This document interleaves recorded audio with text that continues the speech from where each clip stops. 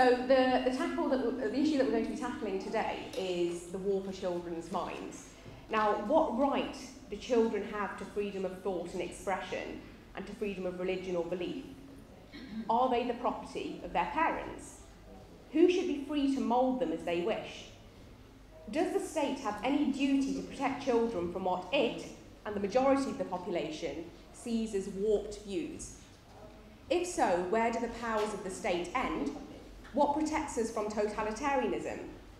Is education part of the economic system, ensuring a supply of trained workers?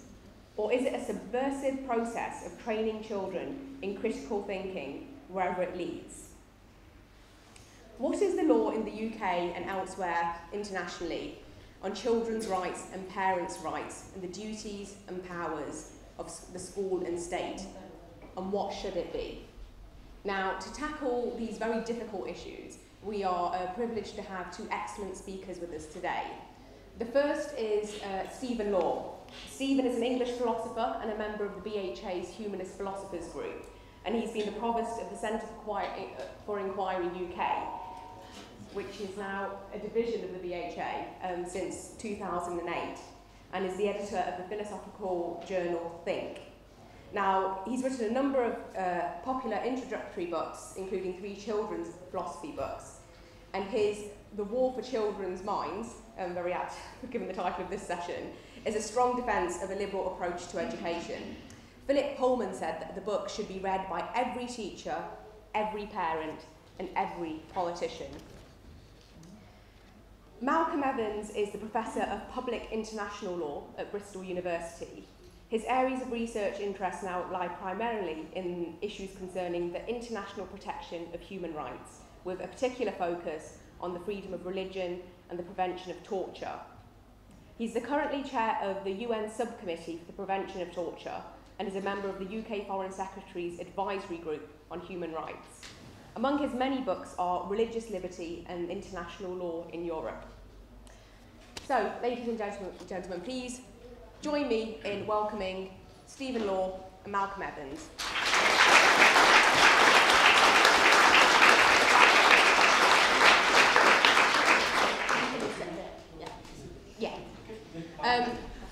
We'll begin with the lights off. Go there. We'll begin with a presentation first from Stephen, followed by a presentation from Malcolm, and then there'll be an opportunity for questions from the floor. Right, can you hear me okay at the back? Okay, if at any point my voice starts... Okay. If at any point my voice starts to drop in volume, just let me know, okay? I'll do my best to project to the back. So, I'm very pleased to be here, very kind of the Congress to invite me, and in particular to a session on which has the same title as my book. And what I'm going to do is I'm just going to take you through some of the ideas in the book. I put this PowerPoint together this morning. I suspect I have too many slides. We'll see how far we go. Okay, so to begin with, it seems to me this is true that before the 1960s, many children, not all, but many children in many schools were expected to accept more or less uncritically what they were told about religion and about morality.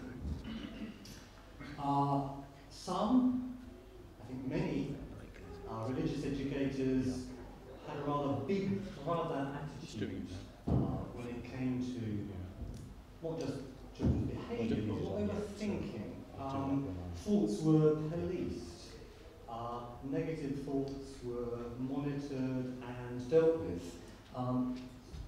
Pupils were often encouraged to censor their own thoughts. I have a friend of mine, a colleague of mine, tells me that even today, 35 years after her Catholic education was complete, she still feels guilty if she dares to think thought critical of Roman Catholicism, despite the fact that she's no longer a Roman Catholic.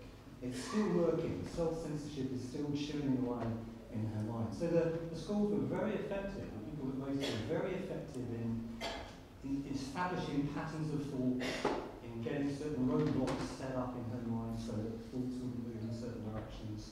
And things have changed, I think, to a large extent. During the second half of the 20th century, Western societies have become much more liberal, and indeed individuals have been encouraged very often to throw off the old mental straitjackets and to start thinking independently and critically and autonomously.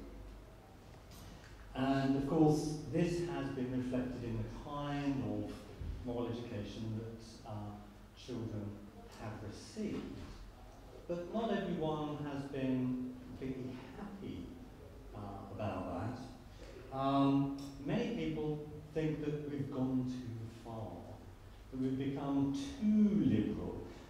They claim that if you look around, Western civilization is beginning to collapse, morally speaking. The moral foundations are beginning to crumble. And it's because we went too far in the liberal direction. We've allowed the moral foundations of Western civilization to be weakened and eroded. And we need to do something about that. There's a common refrain in the media. We need to bring authority back into the classroom. There has been a collapse of authority, and we need, at least to some extent, to reinstate authority, particularly religious authority, back in the classroom. And so you find a great deal of enthusiasm for faith schools amongst successive UK governments, and I think that is in part motivated by the thought that at least faith schools are providing that moral foundation which is otherwise lacking. So in the book, what I do is I argue that we should be very liberal indeed, actually, in our approach to moral and religious education. And all I'm going to do here is to clarify a liberal approach to moral education and look at one popular but bad anti-liberal argument. So let me begin by clarifying what I mean by liberal and authoritarian. I'm going to use a capital A for authoritarian and a capital L for liberal to make it clear that I'm using these words in a slightly technical way, which is the way that I'm explaining up here on the slide. I'm suggesting that authoritarians believe that individuals should be raised to more or less uncritically accept the moral and religious viewpoint that is presented to them. Young people are passive receptacles into which we pour the appropriate moral and religious beliefs, and it is their job to just sit there and accept it. Okay? We hope that it sets, and that will turn them into good moral citizens. The liberal, by contrast, thinks that individuals should be encouraged to think and question, not just passively and uncritically accept. Liberals very often place great importance on encouraging individuals not just to think for themselves, but for them to realise that it is their duty to think for themselves. It is their duty to make their own moral judgments rather than defer to some external authority that might then make that judgment for them. And liberals then think that it's very important that we get young people to foster the skills in them that they're going to need to discharge that responsibility properly. So we need to make sure that they are good critical thinkers, that they can think about issues, moral issues and other issues dispassionately and carefully and come to a well-informed and considered judgment. That being their responsibility. So that's what I mean by liberal and authoritarian. And it seems that there's a scale. Okay? You can be more or less liberal, more or less authoritarian. And I think that schools back in the 1950s and 1940s were pretty authoritarian with the capital A when it comes to moral and religious education. But we've moved in the liberal direction over the last half century or so. There are now complaints that we've come too far in this direction, in that direction, and we need to start moving back in the authoritarian direction. I take it, given that this is an IHEU Congress event, that probably most of you are on the left-hand side of the scale. Off the scale. So I'm going to be arguing, seemingly pointlessly, you should certainly be on the left-hand side of the scale. Now, there's another issue that we need to separate out immediately, which is the distinction between an authoritarian and liberal with a small a and a small l, as I shall now use these terms. So now, what I'm concerned with on this other axis is not freedom of thought and expression, but freedom of action. Okay? Should children be allowed to do whatever they like? No. No, we are not necessarily promoting anarchy in the classroom, a hands-off approach in which children just run free and do whatever they want with no discipline whatsoever. That would be very liberal with a small L, okay? If you run a boot camp style regime, on the other hand, in your school, that's very authoritarian with a small a. You're really controlling the behaviour. But there's a big difference between controlling behaviour and having rules and discipline, which no doubt are very important, and controlling what's going on in their heads, trying to police and control and manipulate that. And it seems to me that if we put the two scales together now, you could see that you could be like Sally in the top left-hand corner there. She's a strict disciplinarian, right?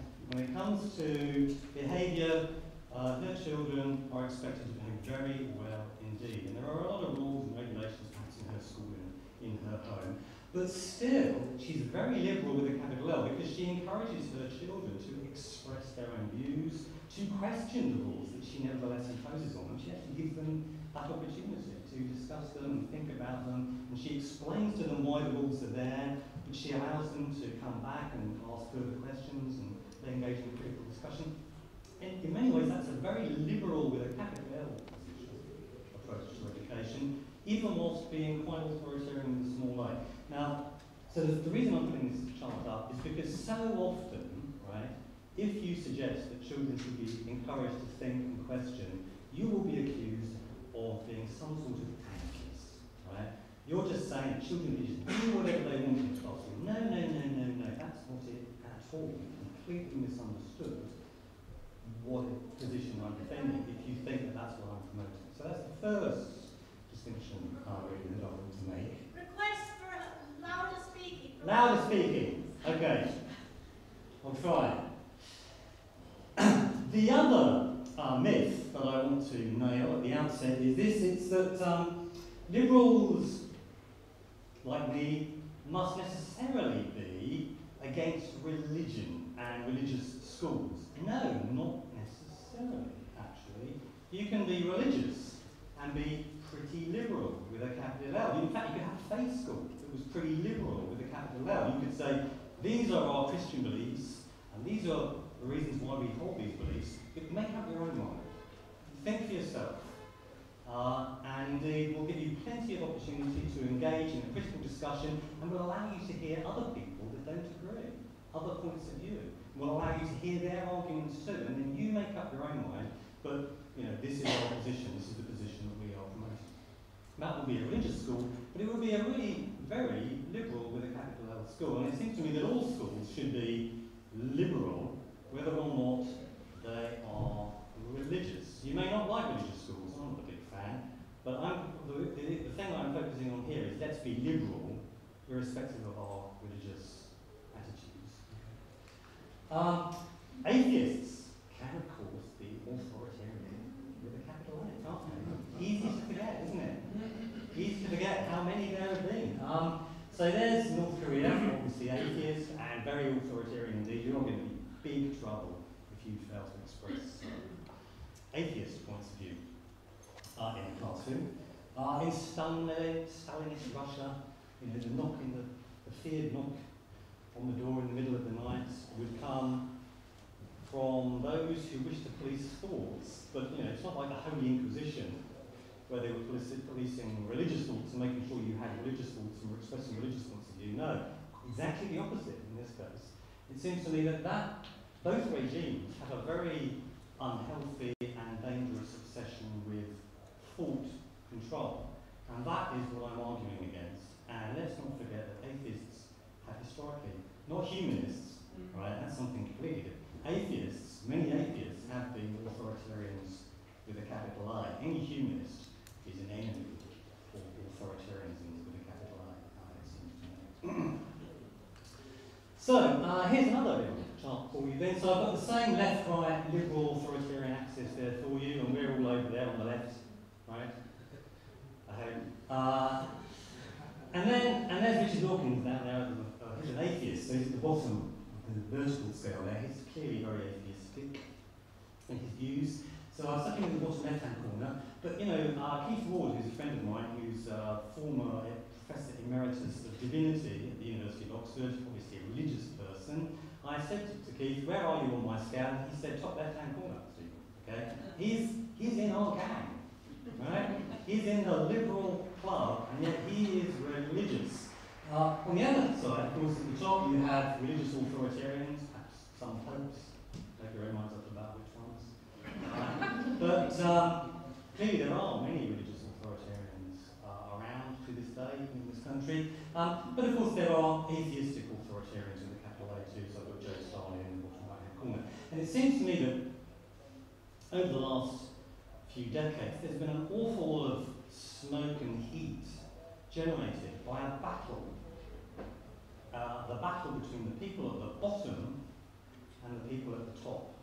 Richard Dawkins lets go with a salvo northwards, and then there's return of fire, and before you know it, it's heat and smoke, and we have entirely lost sight of the more important battle, surely, which is the battle between the people on the left and the people on the right. It seems to me that we must not lose sight of the more important disputes, and in fact we should probably be looking to build alliances with religious liberals against those on the right-hand side, some of whom, let's not forget, are atheists. So that's one of the distinctions that I make in the book, which I think is very important. I'm not saying you can't argue against religion, I'm just saying don't lose sight of this other more fundamental battle. So the next thing I'm going to do, briefly, is to look at what I think is probably by far the most popular argument against being liberal nowadays. This is the argument that you find trotted out again and again, you know, in the pages of the Daily Telegraph, when you're listening to the Moral Maze on Radio 4, wherever it may happen to be. If there are people involved in the debate who are fairly authoritarian with a capital A, chances are they are going to run the following argument. So I just want to kind of set out their concerns before we deal with them. A few years ago, back in 2004, a think tank, the Institute of Public Policy Research, the IPPR, recommended that all children in all schools should be encouraged to think critically about the views, the world views that they're bringing into the classroom, including their religious views. And that's a very liberal recommendation. I'm all for that, okay? But not everyone was. The Daily Telegraph really didn't like it, and neither did Melanie Phillips. Some of you may be familiar with Melanie Phillips. She said about the recommendation, this is nothing other than yet another attempt at ideological indoctrination. It reflects the belief that parents who pass on the Christian faith are guilty of indoctrinating their children, and that is the role of the state, that it is the role of the state to stop them. The IPPR and its allies in the government are not so much interested in promoting diversity as in replacing one set of orthodoxies by another, the joyous ideology of cultural relativism. That's what you got promote. And by promoting it, you're bringing about the collapse of Western civilization. There's only natural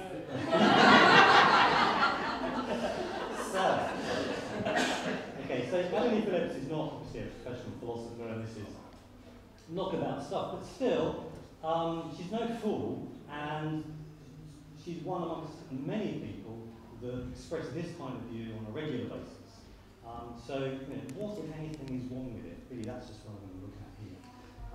So, by relativism, Melanie Phillips and I mean the view that when it comes to morality, it's moral relativism that we're talking about, there's no objective truth with a capital T, right? There are just subjective preferences or points of view. It's a bit like the deliciousness of widgety grass. So when Katie Price, formerly known as Jordan, the glamour model, was expected to eat a witchetty bug live on I'm a Celebrity, Get Me Out of Here. She said it was the worst experience of her life, worse than childbirth, right, she said. So it's pretty bad. Whereas other people, perhaps those native to Australia, to that continent, they might think that they're rather tasty. What's the delicacy? Okay, sorry, I have it in more authority that they consider them a delicacy. Okay, so what's the truth then about the deliciousness of witchetty bugs? Is it true or false that they're delicious? And the answer is there ain't no truth. With a capital T, there's your truth, there's my truth. There are different perspectives, different points of view. So some truths are relative. The relativist about morality says, and ditto morality, right? There are different moral perspectives, and they're all equally valid, they're all equally true. There's your truth, there's my truth, but there's no objective truth when it comes to morality.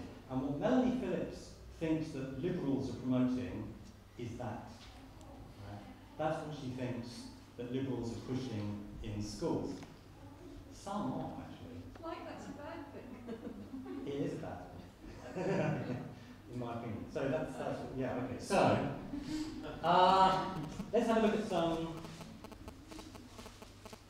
other expressions of contempt for this promotion of relativism. So this is the former Archbishop of Canterbury. Beware the dangers of moral relativism and privatised morality. There's a widespread tendency to view what is good and right as a matter of private taste and individual opinion only. Under this tendency, God is banished to the realm of a private hobby, and religion becomes a particular activity for those who happen to have a taste for it. It's like a taste, subjective preference. Okay. Richard Land, former governor of Colorado, says, in attempting to be tolerant, we have wiped out all the rules. It's hard these days to find a standard which we can hold people. Everything is relative. Our moral compass gyrates wildly. There is no true north. History shows us this is not a sustainable trait. Another typical expression of this concern.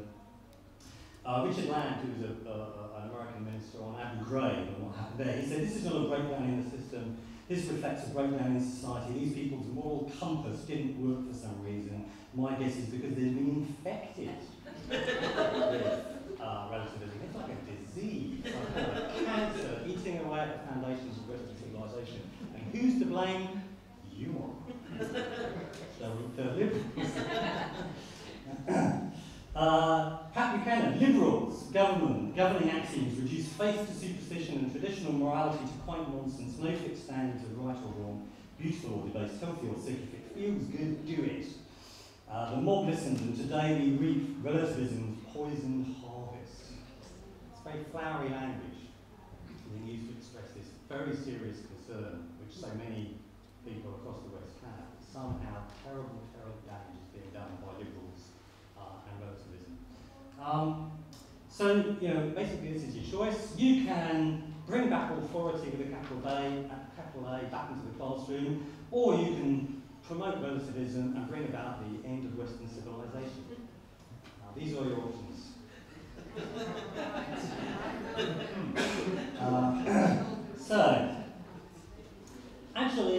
So now I'll set out a little bit why I'm not a big fan of relativism. Not many professional philosophers sign up to moral relativism, often for the kind of reasons I'm about to explain. Sometimes relativists say, but you've got to be a relativist because you want to promote tolerance, don't you? It's a kind of an important virtue. We don't want to go around the world ramming our moral perspective down other cultures' throats. That's cultural imperialism, and we don't want to be doing that. So let's be relativists instead, right? That's a really terrible argument for being relativist. In fact, if you genuinely think that tolerance is a universal virtue, you must reject relativism. Otherwise, you have to say that for those people that like to condemn homosexuals, gay people to death for being gay, that hey, if that works for them, go right ahead. You're going to have to tolerate their horrendous intolerance and say, that's just as true as my position, because I'm a moral relativist. You really don't want to say that, actually. Only relativists allow for our moral fallibility. No, exactly the opposite is true. Relativism makes us morally infallible, if you think about it for a second, right? You can't be wrong about the deliciousness of the witches you got. If you think it's delicious, it is, right? That makes it delicious. Similarly, if you think that killing is wrong, and what makes it wrong is the fact that you think it is so, then you can't make a mistake, morally speaking. No one ever gets it wrong, morally speaking. If you believe that it is possible to make a mistake, morally speaking, either an individual or at least a culture, then you should reject moral relativism. Often, the relativism is applied in an inconsistent manner. So, for example, when some rainforest tribe engage in some practice that some Westerners find a bit distasteful, the relativists will say, oh no, well, you shouldn't judge. You shouldn't point the finger. That's true for them. You have your morality, they have their morality.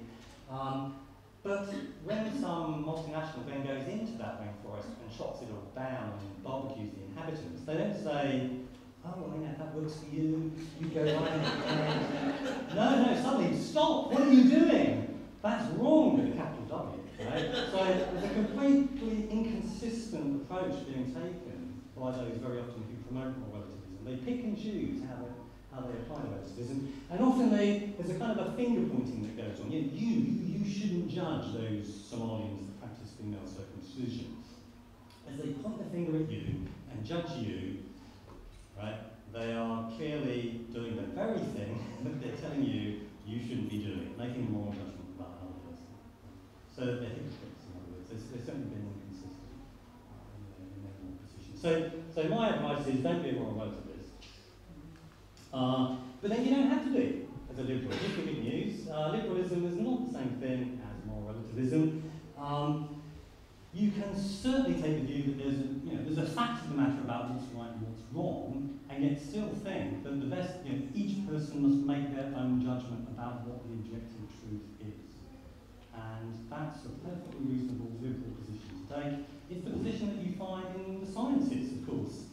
The sciences are remarkably liberal. Scientists are encouraged to think and question, and if they think that something is wrong, to say so, to test the hypothesis and make their own judgment. It's a very liberal position. That doesn't mean that whatever any scientist decides is true is then true for them. It doesn't make scientific truth relative. A liberal culture in science. So similarly, a liberal culture in morality doesn't entail that we be relativists about truth. In fact, we shouldn't be. Because if we think that there is some point to thinking about right and wrong, in terms of getting closer to what's true, then you have to reject relativism. If relativism is true, the conclusion that you come to after careful thought is no more true than the one you started off with. They're all true. So there's no point in thinking about it at all. It doesn't matter which position you take. Who thinks that? Nobody. Certainly no one in this room. So none of you should be signing up to relativism about truth, but you should be signing up to liberalism. And you should be very aware of the fact that when people criticise a liberal perspective, invariably they will smear you as a relativist. 9 times out of 10, in some cases you will be a relativist, of course. But most liberals are not relativists, and certainly you shouldn't be a moral relativist, in my opinion. So there's a myth then. We stick with relativism and slide into moral oblivion, or we go back to authority with a capital A in the classroom. These are not our only options. We could be liberal with a capital I. So what have I done? I just explained what I mean by liberal. L. Did I say capital I? Let me just backpack something there. We should be liberal with a capital L. Right?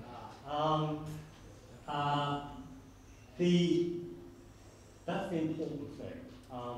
That's what I argue for in the book. Have I given you any reason whatsoever to be liberal with a capital L thus far?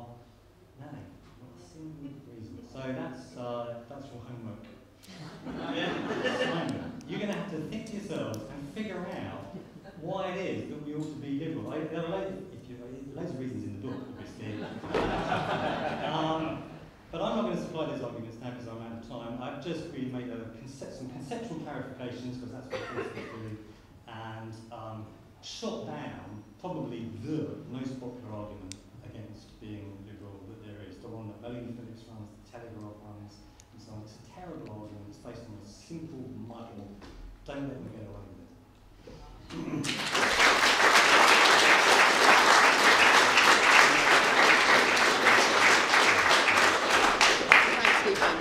So we're going to move now from what children's rights should look like to how they are articulated in practice. And for that, we have Malcolm Evans.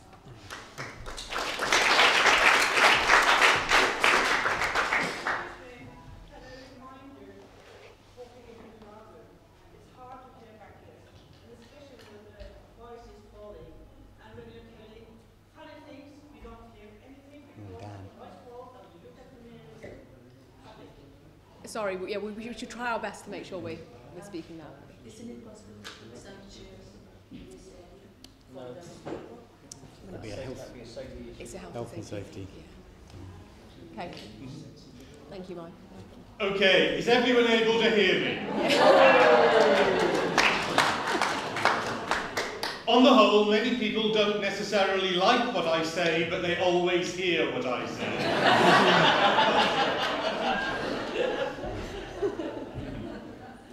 It's one way of getting by in a complex world. Perhaps I should start off again by stressing what I am and possibly what I'm not. As was said in the introduction, by profession, I'm a public international lawyer who, over the years, has come to focus on two particular issues. The freedom of international protections of the freedom of religion and belief, and also issues to do with torture and torture prevention. And I do have to stress there is no particular connection between the two. Although I was once quite amused at being, yes, and embarrassed, at being introduced as a specialist in, I quote, torture preventing religious liberty. But I can handle that because I'm used to dealing with confused categories.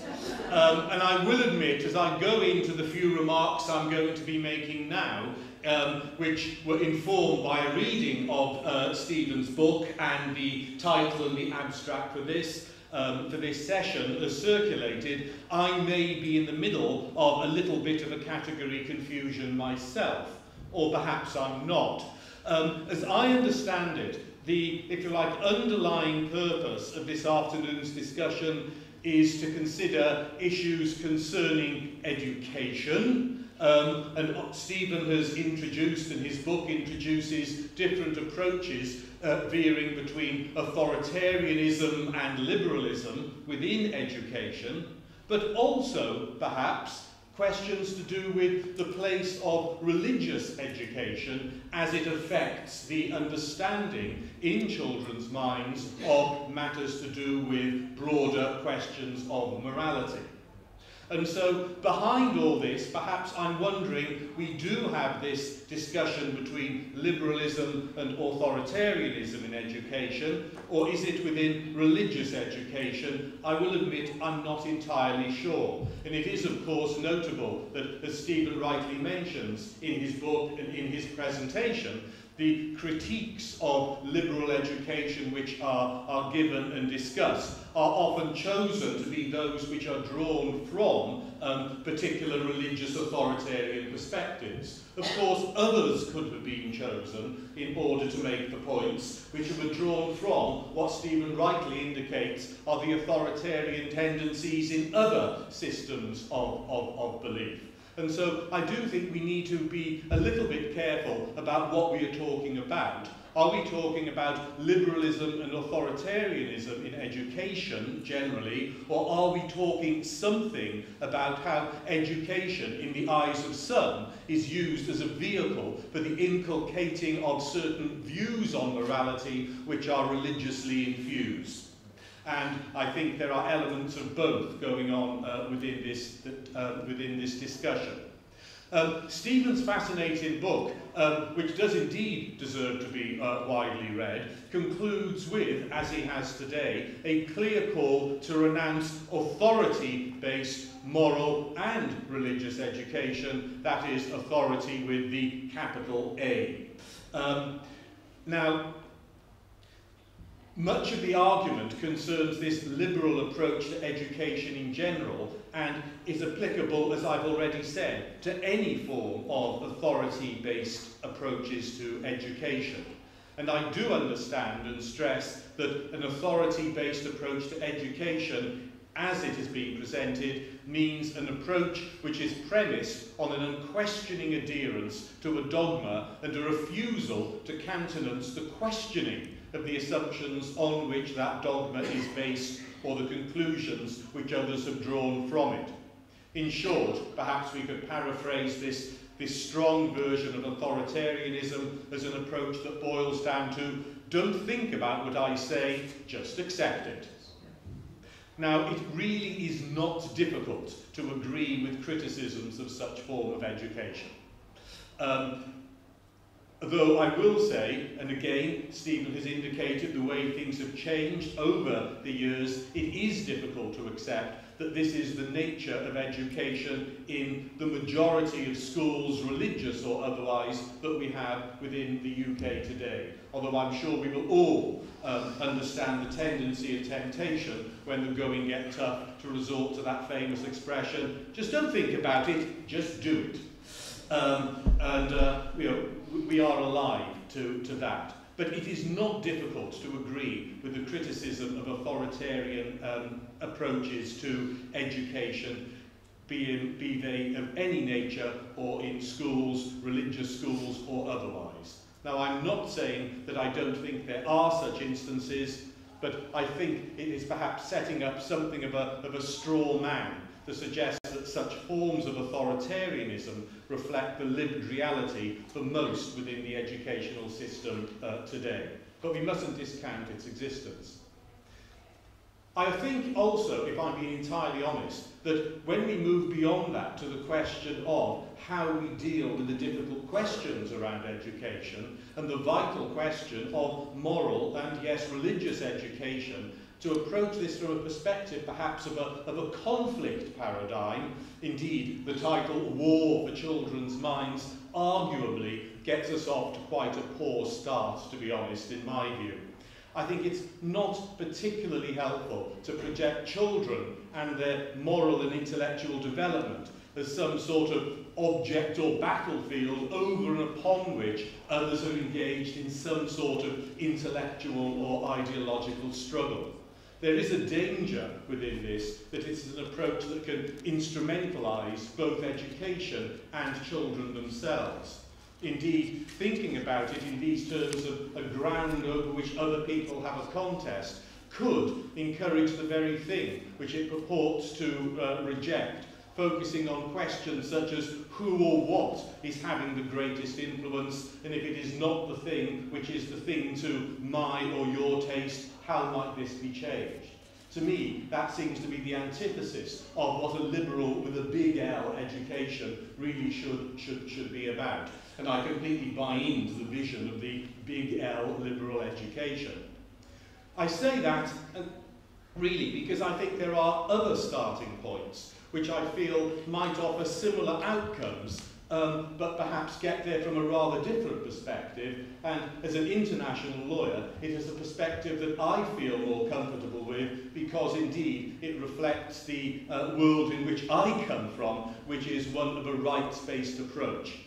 And what I want to do in the time that's available to me now is just to go through the essence of what has emerged as a rights-based approach to the question of children's education, and in particular the question of moral/religious education from a legal perspective.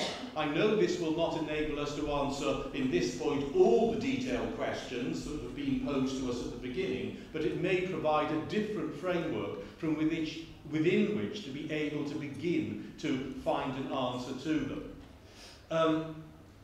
This starting point, as I say, to me offers similar outcomes, but from a rather different perspective. And there is, in fact, a surprisingly clear international legal framework which I feel needs to be taken account of, and regretfully rarely is. And the starting point for that and is that everybody, and for the avoidance of doubt, this includes children, has the freedom of thought, conscience, and religion. This is in Article 18 of the Universal Declaration of Human Rights and Article 18 of the International Covenant on Civil and Political Rights, and of course is reflected in the language that you have used in the declaration that you were discussing to take forward out of this meeting. It is an absolute right, and it is not subject to any form of restriction, that element of having the right to thought, conscience, and religion. Of course, the manifestation of religion or belief, as is the exercise of freedom of expression and everything else of this nature, is subject to forms of legitimate restriction, but the absolute nature of that freedom itself is not in question. Now, the significance of this freedom, again, has not been perceived as being in much doubt. From a legal perspective, the words which are most often used are those which were used by the European Court of Human Rights in the first case in which it ever considered freedom of religion and belief, the case of Kokkinakis in Greece, where they summed up the overall issue as being one like this. The freedom of thought, conscience and religion is one of the foundations of a democratic society. It is, in its religious dimension, one of the most vital elements that go up to make the identity of believers and their conception of life, but is also a precious asset for atheists, agnostics, skeptics, and the unconcerned. The pluralism indissociable from a democratic society which has been dearly won over the century depends on it. In other words, the idea of the freedom of thought, of conscience, and of religion is seen as foundational to the entire enterprise of a flourishing democratic and liberal democratic society. But when it's couched as a right, certain things flow from this. Largely, that the state not only has the responsibility to refrain from interfering with this right, but must also take steps to protect the freedom of thought, conscience, and religion itself. And of course, this also means that no one must be subject to any form of coercion by the state that might impair their ability to have or to adopt or to change their pattern of thought, conscience, and religion.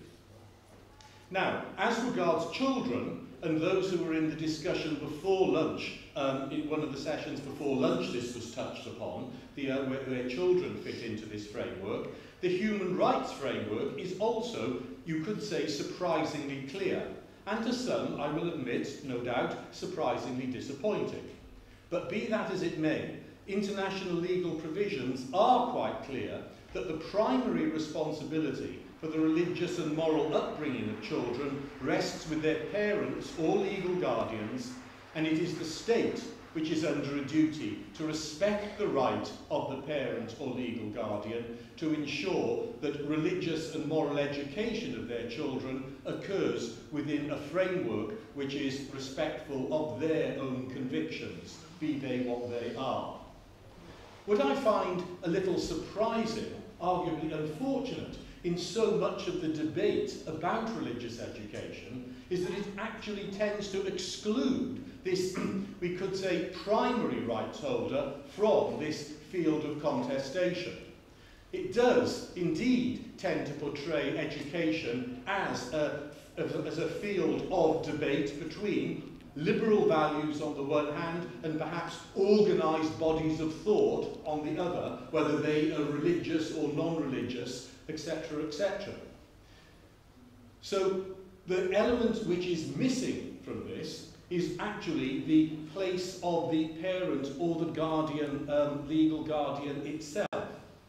Organised religion and other organised bodies of thought are often portrayed as seeking to assert itself in an authoritarian, with a capital A fashion, which is to be countered by liberal approaches supported by the apparatus of the state aimed at the fostering of critical reason. Now, we can have a view on that one way or the other. And I've already said on the whole what my position is, which is very similar to Stephen's. But the parent or the guardian in this setup is nowhere to be seen.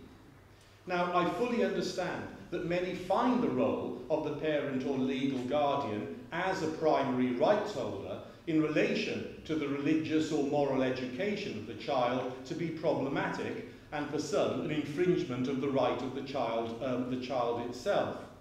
All I can say at this point is that it is not what international law says. The UN Convention on the Rights of the Child is pretty uncompromising on this, reinforcing the obligation on the state to respect the right of the parent or legal guardian to provide direction to the child in the exercise of the freedom of thought, conscience and religion, while taking account of the evolving capacities of the child. And again, this discussion about the evolving capacities is something that was touched on in that earlier debate which you were in this morning. It is not understood in this way, it is not the role of the state, as recognised under international law, to ensure a neutral zone until the child is deemed able to determine its own thoughts in the light of the material put before them. And indeed, we don't expect this in relation to other matters.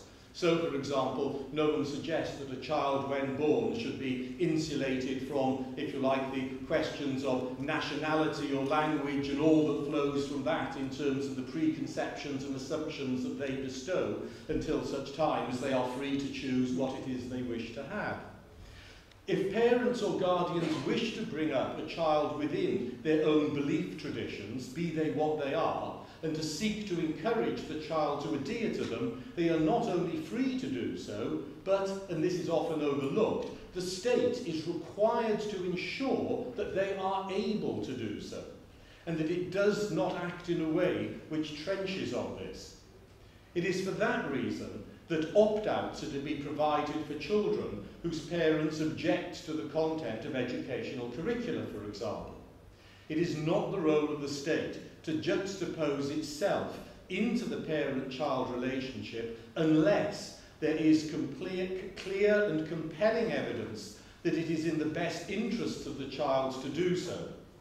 And this is important, defeating the interests of the parents in the upbringing of their children in accordance with their belief traditions is in itself not a legitimate interest. The extent to which this is frequently airbrushed out of the discussions concerning moral and religious education, or considered to be a contestable proposition, is actually quite remarkable. Indeed, it is notable that the manner in which international law has sought to address the balance which needs to be struck has itself become misunderstood. It has been decided on numerous occasions that whilst parents may seek to remove their children from exposure to religious or philosophical convictions which do not accord to their own, this is limited to exposure to what might be called expositions of belief, which I think in terms of your book, Stephen, might be called authoritarianism with a capital A. That is the unquestioned and unquestionable truth. Where such material is presented in terms of a more general exposure to learning, then the right of opt-out is already curtailed, even if this troubles the parent who considers it to have an erosive effect upon perceptions of the integrity of the worldview which they espouse and would wish to transmit to their children. This brings us to an important distinction which is foundational for the approach which international law has developed and is increasingly used in educational spheres, between distinguishing between teaching of religion and teaching about religion and belief. And this opens up an entirely different approach to questions concerning the relationship between religion, belief and education. And it offers, in my view, or can offer, a rights-based approach which seeks to fulfil the aims of a liberal approach to education, with which, as I've said, I find it very easy to agree, whilst also avoiding many of the pitfalls to which the articulation of that position can sometimes be prone. I think it also has the merit of reflecting the internationally recognised legal framework and, of course, being equally applicable to all forms of belief systems, whether they are religious or whether they are not. Now, Stephen brought along a copy of his book. I got a copy of the book, but this one doesn't have my name on it. Both books are available in the Blackwell Bookshop. Sorry? Both books are available in the Blackwell Bookshop. Not the one, not that one. It's not that one. Oh, okay. I'm anonymous in relation to this. One of the other things I've been for some years, no longer, but for about 10 years, I was a member of the Organisation on Security and Cooperations in Europe's Advisory Council on the Freedom of Religion and Belief. And in that capacity, we did many things. One of them was producing the thing called the Toledo Guiding Principles on teaching about religions and beliefs in public schools. Some of you may be aware of this document, and what it is an attempt to get a better grasp of how, in a practical rights-based perspective, these difficult questions which underlie this area can be addressed, and how we can in practice find a way of creating the space for an informed discussion about all belief systems in a way which is properly respectful of the positions both of parents and of those who are trying to achieve a liberal with a large L education within an appropriate educational context. So the essence of the approach has been set out in these guidelines. It is important to note that their scope. The guidelines are about teaching of religions and beliefs in public, that is, state sector schools.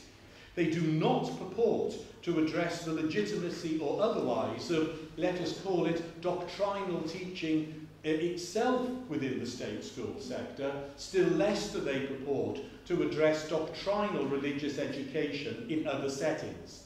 What they do seek to address is how the state ought to approach the education of children about religions and beliefs in the school in which it provides in a rights-conscious fashion, and as a means of promoting mutual respect and understanding in the context of a liberal education.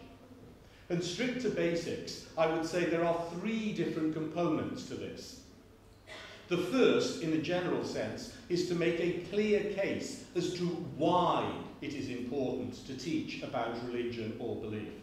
I think there are objective reasons why it is important that these form part of a properly configured educational apparatus. There are, of course, some who just dispute that altogether.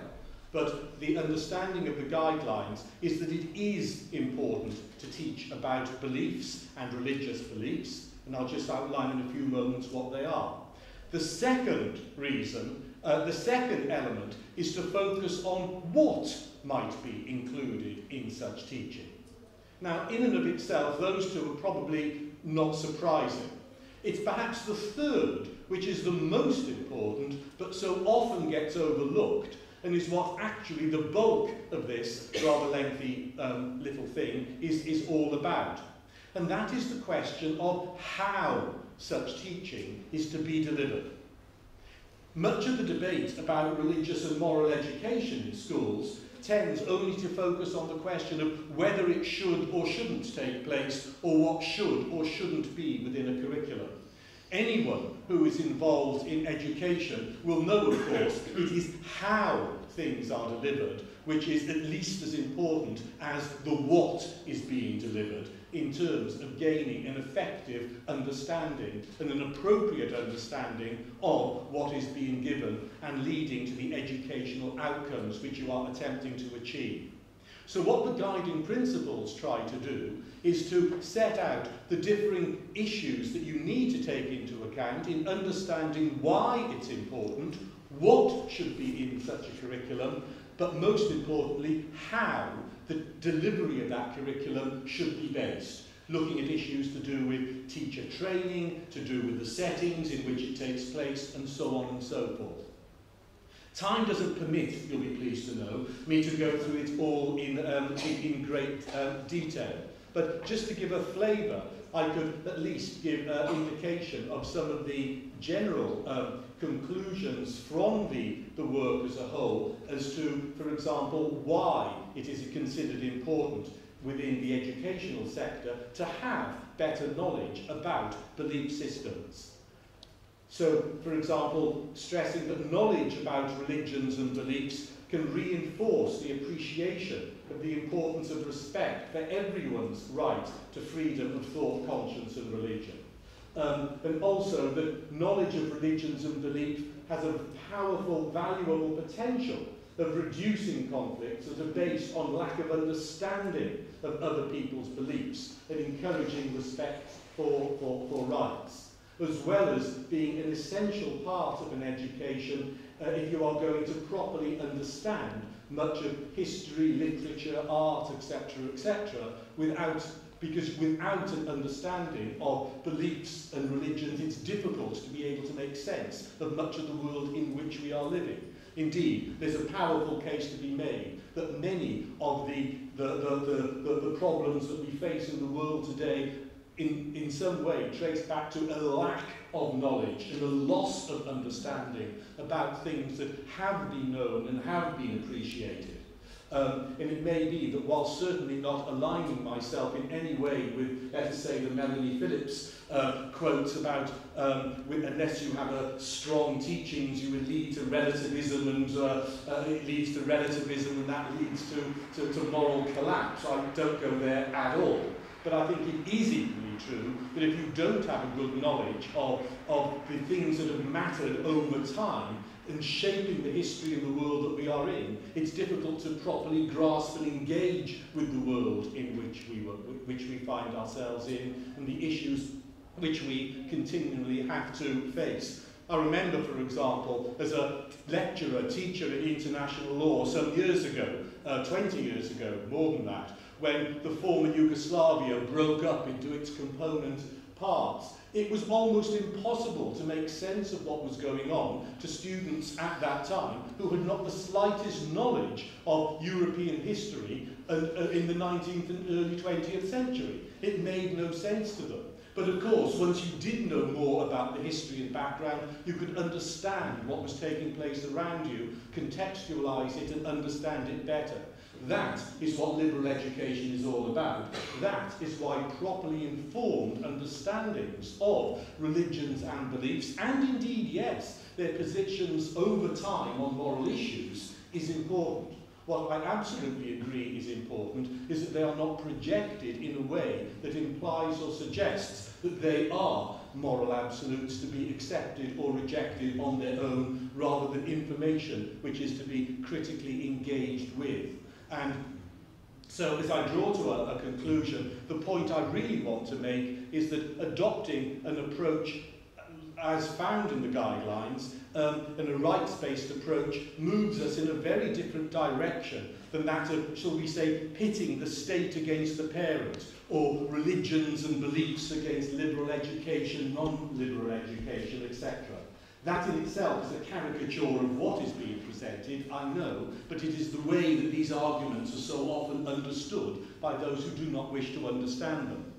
And so an approach which puts it in a different way is, I believe, helpful to everybody. It is an approach that seeks to make the state, through its role in relation to education, a partner in the formation of the child, whilst respecting the interests of the parent or guardian, just as the parent and guardian is to respect the responsibility of the state to convey knowledge which is germane to the child's formation in a balanced fashion and which encourages mature engagement with the issues raised. I don't think this is helped by asking whether the child ought or ought not to be respectful of authority or of some authorities anyway. Respect for others should always, in my view, be encouraged. It's not the same as agreement, still less is it unthinking deference, but I think it's a very good place to start. Just because not all views ultimately command respect, it still remains a very good place to start one's thinking. And I think this finds its clearest reflection in the questions of how such material is conveyed, as opposed to what is being conveyed. It is the interplay of these questions, the why, the what, and the how, particularly the how, accompanied by this acceptance of the why, that provides a way that I think can give us a better way forward when we are thinking about the teaching and the moral education of young people. It is important that, therefore, that sensitive and rights-respecting approaches to these issues are pursued, and I think it is through this paradigm that they can most usefully be sought. So thank you very much.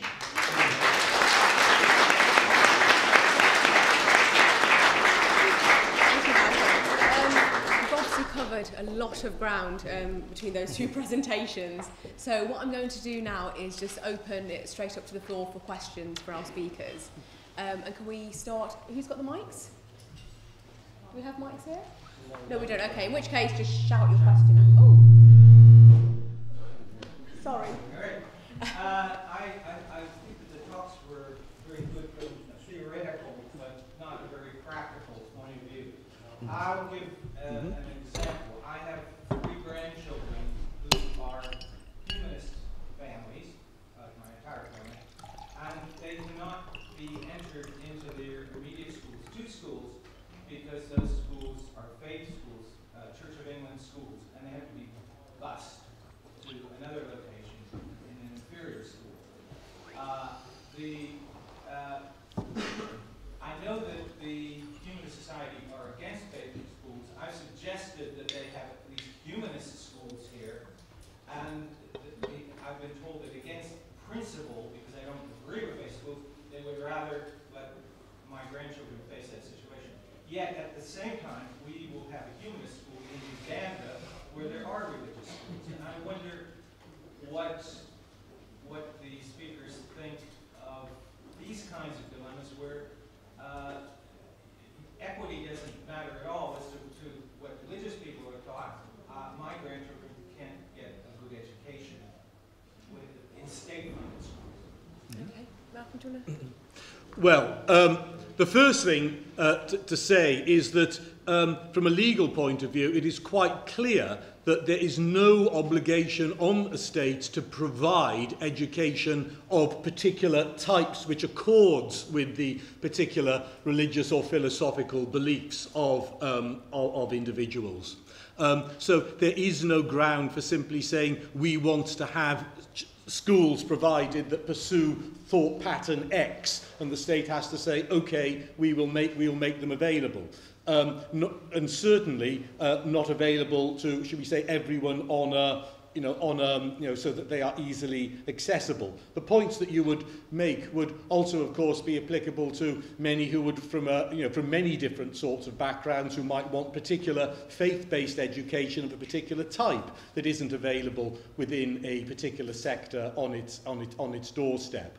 And so, in a sense, you always run into this practical difficulty of what is or is not going to be available. And that ultimately is what the idea of opt-outs are designed as far as they can to achieve. I'm the first to accept that opt-out systems are not necessarily very workable in practice, and there are many things which are not desirable about them. But in a world which often is dealing with the least worst, one simply has got to try to find the most practical solutions to the issues that they are. But I think to start from a working basis that, to be honest, that says that everyone ought to be able to have the school of their choice teaching things as they would wish them to have them within easy reach of them is just not plausible. No, okay, right. So, well, I don't mind if they get a religious-based education. If we do it, I would just like them to be able to get an education. right. Stephen, would you advocate for humanist schools?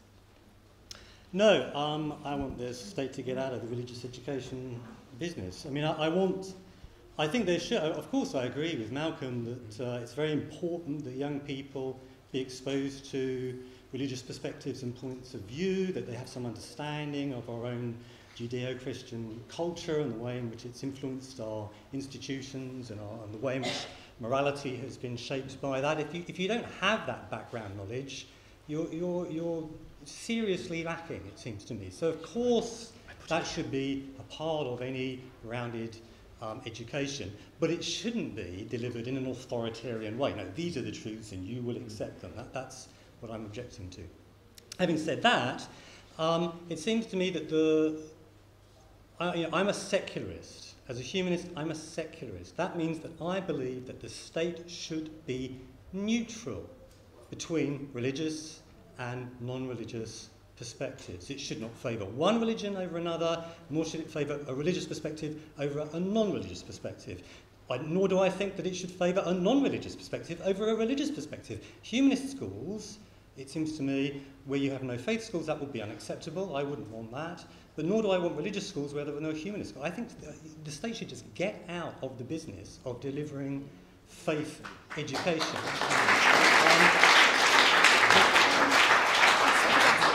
Could you, because there's no mics here, could you make sure you speak loudly, please? As far as parents being allowed to choose what their kids learn or not, I can totally understand in things like religion, which is to a certain amount, to a certain extent, a matter of opinion. But what about when religion openly is against, say, something like science or history, which is more objective in its nature? I'm thinking about creationist parents who would not want their kids exposed to, evolution, the Big Bang, anything that suggests that the world is more than 6,000 years old. But if you don't allow that, why not allow parents who don't want history at all because they want to deny the Holocaust? Something like that. Would you be able to summarize the questions for the people back? Okay, well, is my mic on? So the gentleman was making the point to, if you are going to make sort of allowances for religious groups to have their own schools, then why not for creationists, people who hold more extreme views, or for those people who are Holocaust deniers, why do they not get their own system as well? It's a question for Malcolm, surely, because I don't think that there should be state-funded religious schools at all. So. I think we need to be careful. When I'm not talking about faith.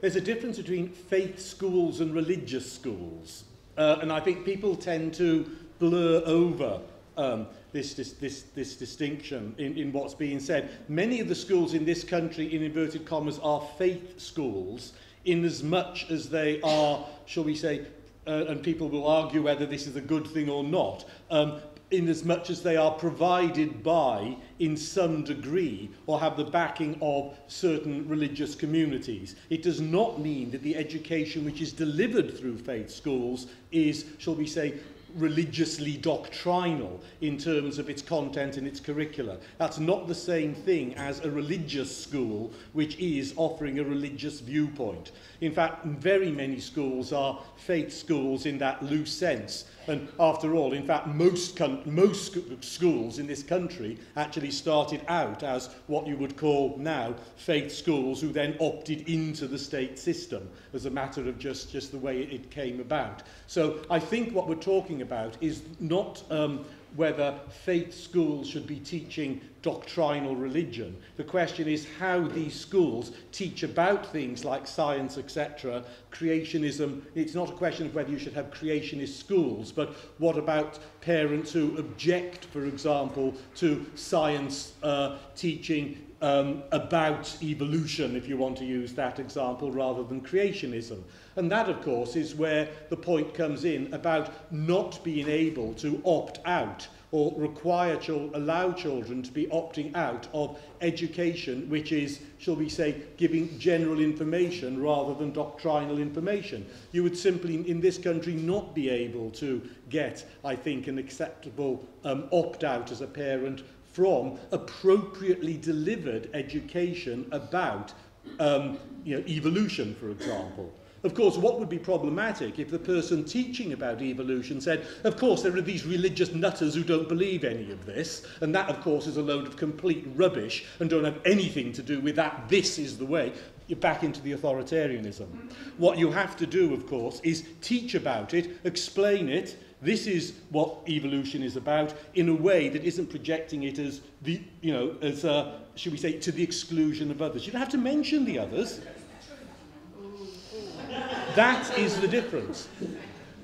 And I know people don't, and it's not saying, oh, there is this acceptable alternative, but it is not projecting that view in an authoritarian fashion, because as Stephen has said, you shouldn't be presenting anything in an authoritarian I focus fashion. specifically on morality and religion. Science is a slightly different case. Is it? Yes, it is.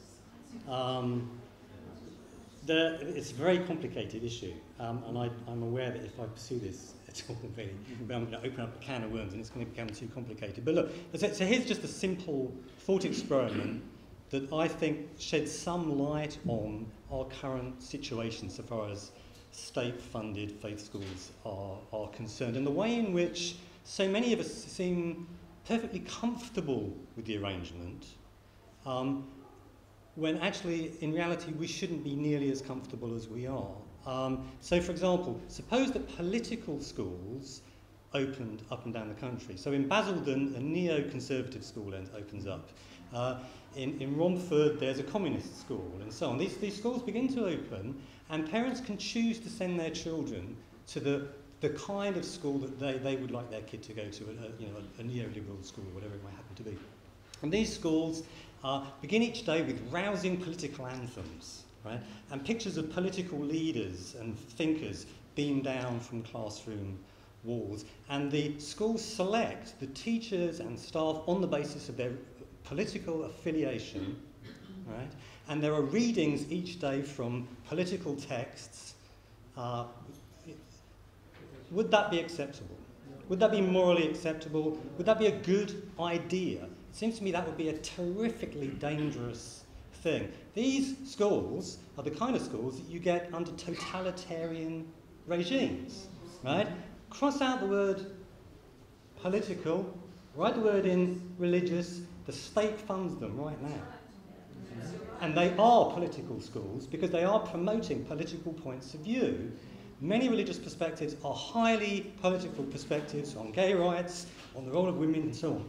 The fact that these schools exist, and we all somehow just think, oh, that's fine. It's the anaesthetic, I'm afraid, of familiarity.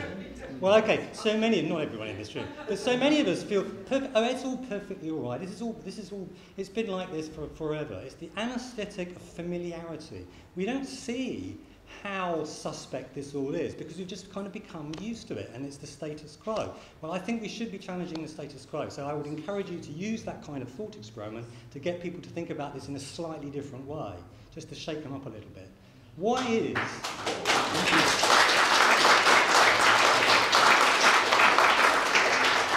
Thank you. Renata. Yeah.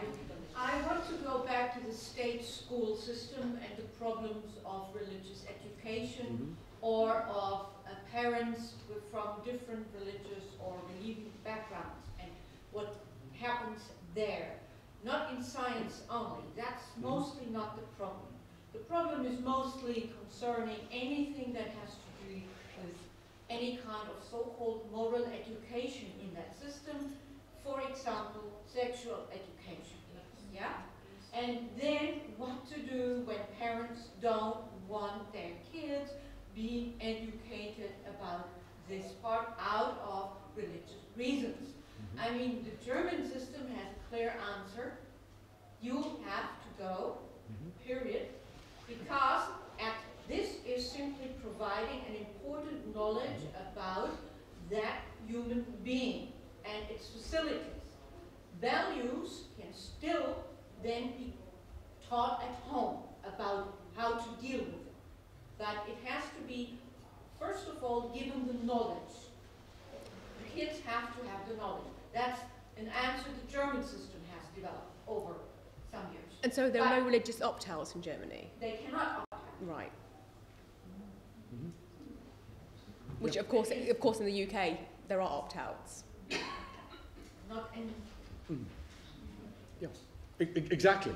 And that's the way to go about it. There will always be a debate about then looking at the detail of the curriculum and the way it is which it's delivered.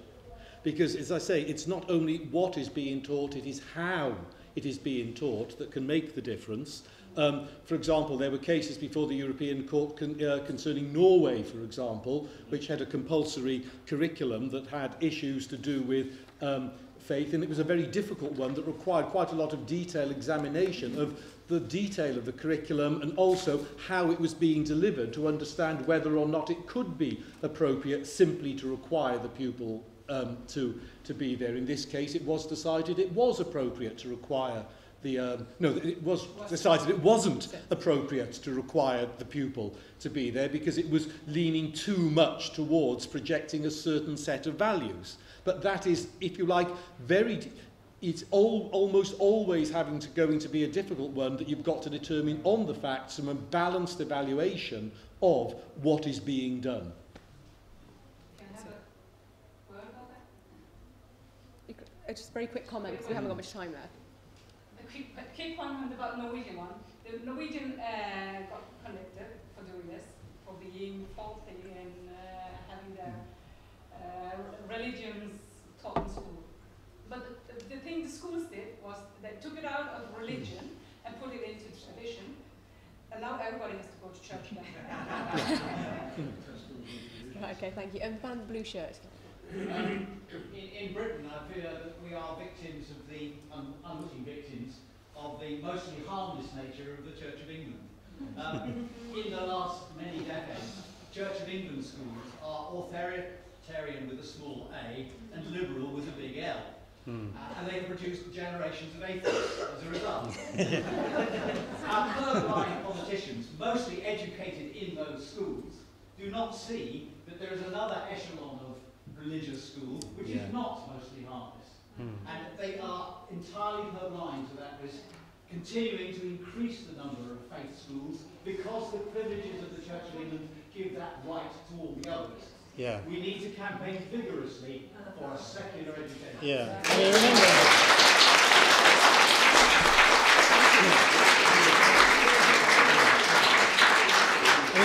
Do remember that when the IPPR made the recommendation that children should be encouraged to think about the worldviews that they bring with them into the classroom, the Telegraph was incensed, and so was Melanie Phillips, and so are many other people, because they know that many schools would structurally incapable of accommodating that, shall we say. I mean, very many schools. They know that they need to pay lip service, right, to freedom of thought and expression. And so I've had interactions with, for example, the head of an Islamic school. I've had a conversation with him in which he said, oh yes, we encourage our children to think and question. If you came into my school, you'd find thinking and questioning going on. And I said, well, great, can I come and talk to your kids then and perhaps talk to them? No. No, you must be joking. No, that's completely unacceptable. Why? Because they are very carefully controlling and manipulating those conversations and those discussions and the way in which thoughts are being expressed. They know they have to pay lip service to free thought and expression, but they're not really respecting freedom of thought and expression. Why is it that, to go back to the Daily Telegraph, there was a poll, I don't know how reliable it was, but there was a poll done a few years ago of young British Muslims, a third of whom thought that the appropriate penalty for leaving the faith was death. Now, how many of them would have gone to state schools? Eh? Why on earth are those state schools not challenging those perspectives? Why on earth are British schools not saying, you know, make your own mind up. It is your free choice. You do not have to accept the religion into which you were born or that your parents happen to have. Think about it. This is your free choice. They simply don't understand that. They've probably had very little exposure to that kind of thought. That's the kind of critical thinking, it seems to me, that we should be encouraging in our schools. Our schools need to meet certain minimum standards, and very many of those schools are not meeting those minimum standards. There's lots of fine talk, but when you actually look at what's going on, it is not what should be going on, it seems to me. Got the lady in the yellow top standing.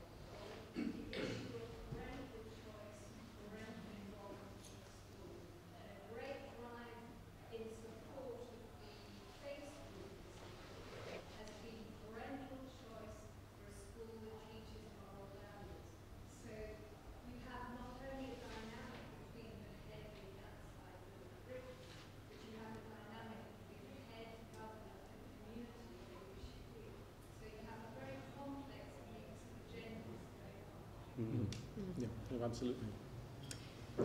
Got this lady in the grey top. Yeah. Yes. Yes. It's tempting, isn't it, to use our own particular bête noires when this kind of conversation came up. My particular bête noire, of course, is a Catholic church. Excuse me, now I'm going to lose my voice. I was one of the people who gave evidence to the Committee for the Rights of the Child at the UN last year against the Holy See. I was also once again went in January to give evidence against the Holy See for the Committee Against Torture. Now, on both occasions, those particular snakes slithered out of any kind of responsibility by saying, in terms of behaviour, it was the children parents who were responsible for education, because they were taken to task on various counts of breaches of the rights of the child, like the right of the child to have a comprehensive education. The problem is, of course, is those children's parents that they're giving that responsibility to are equally indoctrinated by the people who are in this particular position. I just wondered what your feelings were, and I know it's going off on a tangent, I apologise for that, about the Holy See being a member state at all of the United Nations and actually sitting in this position where it has access to a vast amount of children's minds within schools and just generally because of their indoctrination. Well, all I will say about that is that... Okay, it was a... Right. Do you want to try to summarise the question? Yes, it was about the validity of the influence of the Holy See and being members of various, well, obviously member of the United Nations, and therefore having influence over children's minds because of the schooling system, and how unaccountable they are for what they do. Well, two things I would say about that. The first, of course, is that the entire question of the legal standing of the Holy See is best described as anomalous. Let's go with anomalous. There are, there's distinctions drawn between the Holy See and the Vatican, etc., etc., and I'm not, it is best described as anomalous. Now, whatever view you take about that, I'm not sure that it follows from what you say that it gives them a privileged position in relation to this. In fact, it probably gives them a worse position because they are called up in exactly the way that you describe to have to face those forms of questions and scrutiny which perhaps other organisations, other religious traditions do not have to face, or other bodies that may have influence over the way schools and education takes place. Clearly, states do appear before those, but there may be other forms of, shall we say, belief systems which are responsible for the propagation, or because of the influence that they may wield, can shape education in a certain way, that remain unaccountable because they are not able to be questioned in the way that the Committee on the Rights of the Child Committee of Torture could at least raise those questions. What you seem to be suggesting is because they had that position, they were able to avoid those problems. I have to say, I'm not entirely sure that that would be how that should be assumed. Because they sit, when they choose to be a state, they're a state. When they choose to be a religion, they're a religion. Oh yeah, that's the anomalous bit. But in terms of their accountability before the UN mechanisms, they are... At that point, they become a religion. When they are being questioned, then they are there as a state. Yeah, well, clearly that is unacceptable. If you're acting as a state, you are a state. No, you're right on that one. I'm agreeing with you. Okay, we only have time for one more question, so we'll go with this lady here. Thank you. In answer to Malcolm's point, I would think surely that all schools would be expected to explain evolution as a scientific-based, evidential conclusion that we've come to, and explain that there is also a theory called creationism, which is totally devoid of experimental evidence, and allow the children to make up their own mind. But the question I was going to ask, related to the ladies there, was that the United Nations Charter on the Freedom of the Child, 1991, Article 14, says that children must be educated, not indoctrinated. Why are our schools allowed to carry on indoctrinating? Can they not be challenged on this, or can we just ignore the United Nations Charter? No, you certainly can't ignore the United Nations Charter, but I have to say one has always got to be careful of not characterising anything that one doesn't agree with as a form of indoctrination. You know, one's got to be honest about this. It's very easy to say things I don't agree with that people are told they are being indoctrinated into beliefs. And that is not necessarily the case. And one has got to be careful of stereotyping the way that other people seek to project their views and beliefs. After all, he was a bishop, was it, in the 18th century, rather nicely summed it up when we were talking about orthodoxy and heterodoxy, when he said orthodoxy is my doxy, heterodoxy is somebody else's doxy. You know, and that's the problem that bedevils so many of these discussions. And this is why it's always a struggle to find what should be taught in schools, but this goes back to the question of how it should be done. And I think if we spent more time focusing on the how competing understandings and visions and were presented in a way in education, rather than which should or shouldn't be, then we might actually find that we are doing more in terms of delivering on the liberal with a large L. Okay, unfortunately we've run out of time, but I am going to have the last word on this particular discussion, only to say that as a result of BHA campaigning and our Faith Schools campaigner Richie's actually in the room today.